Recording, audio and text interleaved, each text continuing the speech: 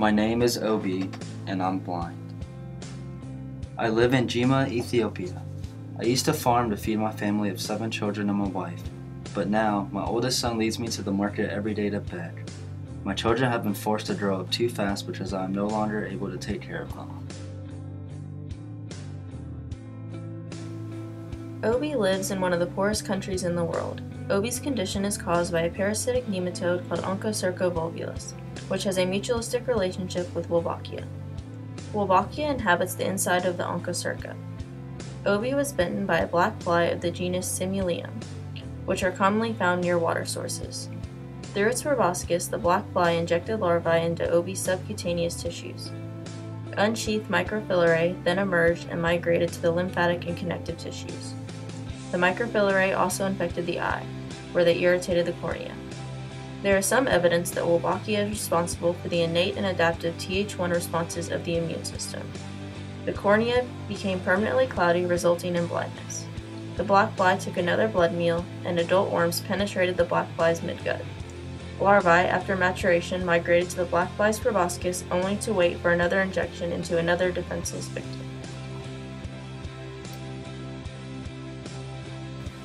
One day, my skin started itching on my shoulders and ribs. My skin doesn't usually itch. I didn't pay it much attention until my eyes also started itching. Still, I kept working. I wanted my family to be able to eat that night. One night, my wife was frightened by redness of my eyes when I returned home from the fields. After a few weeks, my sight became cloudy and my eyes started to hurt. By the time Obi found a doctor, he was already blind. His lymph nodes were enlarged and painfully sensitive to movement and touch. His skin became thin and depigmented as a result of long-term damage from the progression of the disease. The repeated bacterial infections resulted from the constant itching. While the blindness can only be reversed to an extent, the other symptoms can be treated. Mectizan is the primary drug used in the form of a pill. Infected patients take it orally 1 to 3 times per year for 10 to 15 years. The drug relieves itching and stops the progression of the disease by killing the microfilariae. A promising alternative treatment has been researched that eliminates Wolbachia through the use of antibiotics. Wolbachia has been shown to intensify the transmission and symptoms of the disease. Research suggests that if Wolbachia is removed, blindness can be reversed if the disease is in its early stages. However, after a prolonged period of time of the disease going untreated, blindness is likely permanent.